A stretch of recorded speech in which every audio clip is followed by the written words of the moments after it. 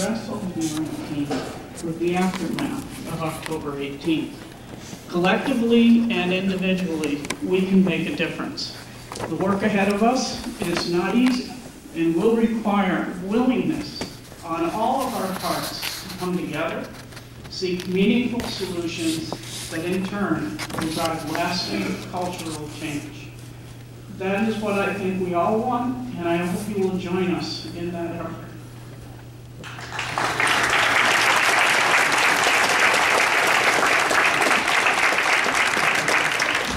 Good evening, everybody. I'm Steve Jones, the president of Antioch University, New England.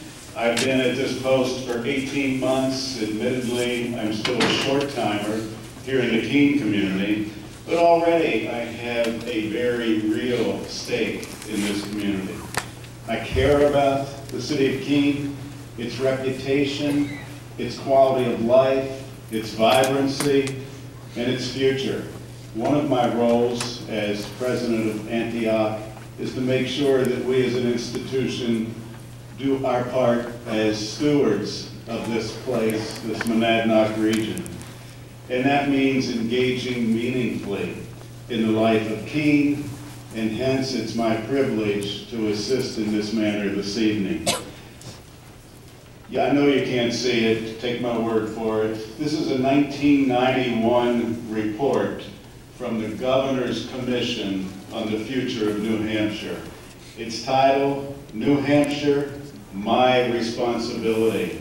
And what I want to do is use this as kind of the source of a few modified quotes. And I'm liberally borrowing from both the two co-chairs of the commission and then Governor Judd Gregg. First, from the letter in the book from the two co-chairs. And again, I'm modifying the quote, but presenting it as a quote. The two gentlemen said, our vision for Keene, they didn't really say Keene, for New Hampshire, post-October 18, 2014, combines the strong citizen participation for which we are renowned with our unique cultural heritage.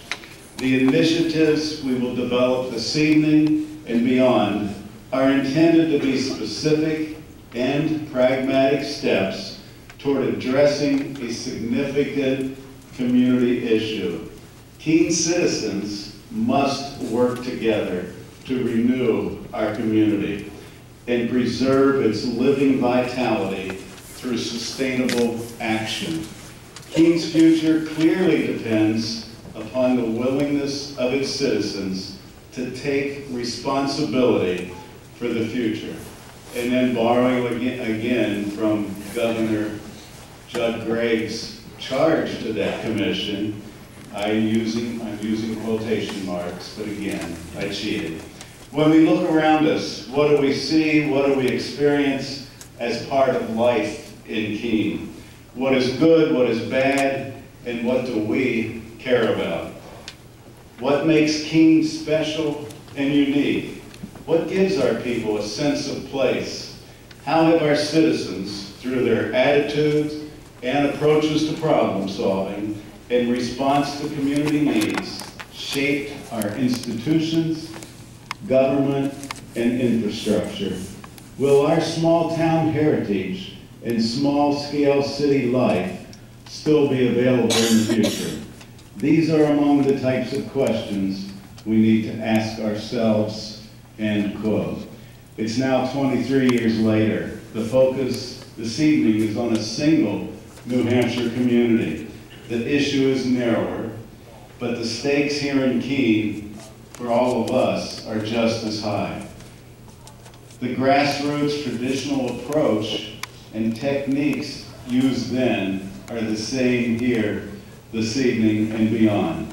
Like the 1991 Commission on the State, the future in Keene is yours, it's mine, it's our responsibility. You're part of something far larger than just this forum this evening. This forum seeks advice relative to an important issue of the day, the Pumpkin Festival and its future in Keene, in large measure. This forum is an element of a crucial community challenge, This forum is a step toward, a large and long step toward resolution. It reaches beyond this thing we call hope. We can't simply hope the future will be better. Hope alone assures nothing. Instead, this forum must lead us collectively to action. Informed action, responsible action, deliberative action, and collective action. My role is pretty simple. I'm acting as the facilitator, the objective moderator, the timekeeper, and the sergeant at arms. And here's how we'll operate. You've seen and you received the instructions as you walked in about the need to sign up to speak. Review the process if you haven't already. Fill out and submit a speaker's card. There's a table at the back. Staff will bring the cards forward. If you fill out a card and wish not to speak, that's okay. Your remarks we will still enter into the forum record.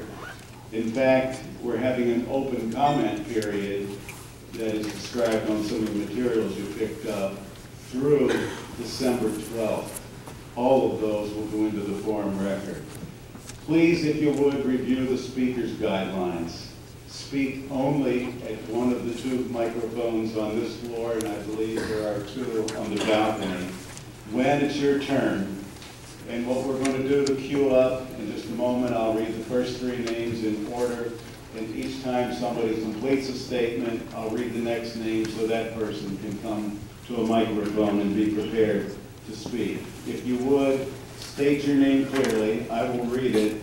However, I don't guarantee I'll read it correctly. Tell us where you live. We're going to have a 3-minute limit per speaker. I'll signal when you've talked for 2 minutes, and I'll advise and ask you to wrap up when there are 15 seconds remaining. Please be concise. Be respectful, if you would, of the ideas and positions of others. Please do not personalize your comments. That is, don't cast verbal stones at individuals. I urge you to use civil and appropriate language. Remember, as Dr. Hewitt said, and as the mayor said, we are one community. You may suggest questions for the forum and the body who will review the questions later. However, we'll not be answering those questions tonight. If you would, see the background statement that most of you received as you came in. Your question, in fact, may have already been answered. You have only a single trip to the microphone until all other first speakers have been to the microphone. As your turn approaches, someone else may have already made the point you wish to make. If so, in the interest of giving everybody a chance, please pass. So the general guidelines, these are pretty simple, whether you're here or in church or at some other public meeting. Turn off or silence all electronic devices. There is water available to my right, your left rear. Restrooms, out that door, down the hall, on your right, past the lockers. Fire exits are pretty clearly marked. Take a moment, look around, make sure you know where they are. As the mayor said, we plan to adjourn at 8:30. Now I'm going to read the first three speakers, and if you would, come up to a microphone. The very first speaker is Harry Boynton. The next one is Morris Whitney. And thirdly, Emily Finnis. So I turn it over to Mr. Boynton. Good evening. I'm Harry Boynton, and I do not live in Keene. I have worked in Keene for 45 years, and I'm active with fire mutual aid and other things. But I am concerned about the community of Keene. I was recruited by Let It Shine in 2011 because of my years of experience in emergency services and emergency radio communications. They asked me to be their representative in the Emergency Operations Center at City Hall during the festival. My experience has been fire service, fire chief, director of fire mutual aid. I'm not here to defend the festival. I really don't think it needs defending. In my opinion, the festival had no connection or responsibility for the lawless acts that took place. In recent years, out-of-state promoters have staged wild parties in neighborhoods outside the footprint of the festival. People were injured from foolish actions of others at these parties. Emergency personnel put themselves in harm's way to treat them, and many building codes and fire restrictions were violated, but they were contained to private property. This year, weeks in advance, an out-of-state disc jockey and promoter of wild parties, whose purpose is to film wild parties for profit, started using social media to lure people to a wild party in Keene on October 18th. Early afternoon on the 18th, a large crowd started to gather in the backyard of a Keene residence ready to party. When the landlord became aware of the party, the crowd was removed from the property, as they well should have been. This left a large group of people, along with a combination of alcohol and immaturity, roaming the streets with no place to party. A mob mentality is starting to set in as they feel deprived to right for their wild party. They did not come to Keene for the Pumpkin Festival. That's a family event. They came to party.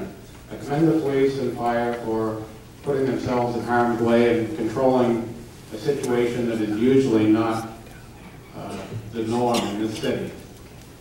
We can't change what happened. I do have some suggestions. I'm going to have to skip some of this, running out of time. My suggestion, they came here to party. Give them a place to party, whether it be Keene State College, athletic field, wherever, where they're away from city residents. That's what they came here to do. Let them do it. Let them 15 seconds to wrap up, and you can turn in your comments. Okay. Let their promoter advertise at this party where the residents of Keene do not get hurt. Thank you.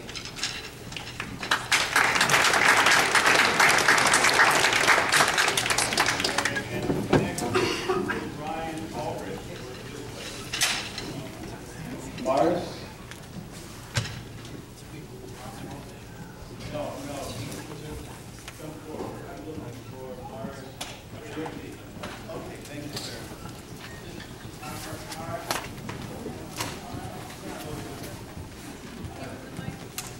We will not charge you time until the microphone operates.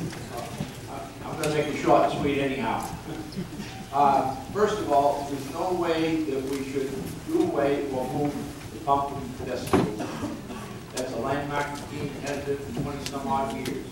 That landmark has been there before some of these rioters were even born or able to walk. And I think if anybody has been down to the Pumpkin Festival and seen the light in the children's eyes, pre-teens children's eyes, and see them carving their pumpkins away from the center of Keene, I think it would be a tragedy to relieve all of that wonderful feeling from these children. Now, when I first started in the 4th of July, the Halloween festivities, we used to go trick-or-treating, and we'd dine up and, doll up in some kind of thing, and go trick-or-treating and get bags of candy and whatnot that might last us to Christmas or further on. Okay, then it came apparent that we couldn't do that anymore because some adults were putting materials into the candies and things that were being doled out, and we couldn't take that. Okay, then they got the idea that well, we're going to have the parents going with the kids because they might be scooped up off the street, carried off somewhere.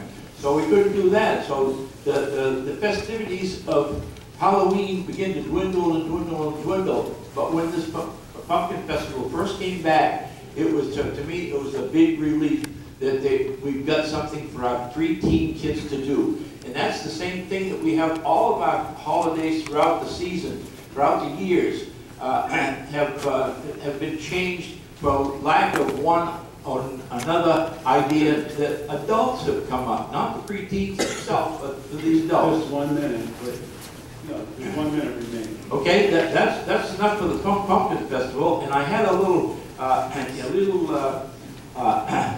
to say on the riots, but I think a committee could be drawn up with the college in mind for about 43 people. That would be 10 freshmen, sophomores, seniors, and juniors, a representative from the administration, one from the police department at Keene, and one from the security forces of Keene State. And this could be something that would be, let's get the violence and violence, drugs, and alcohol out of Keene State. Thank you very much. Thank you, Mr. Whitney.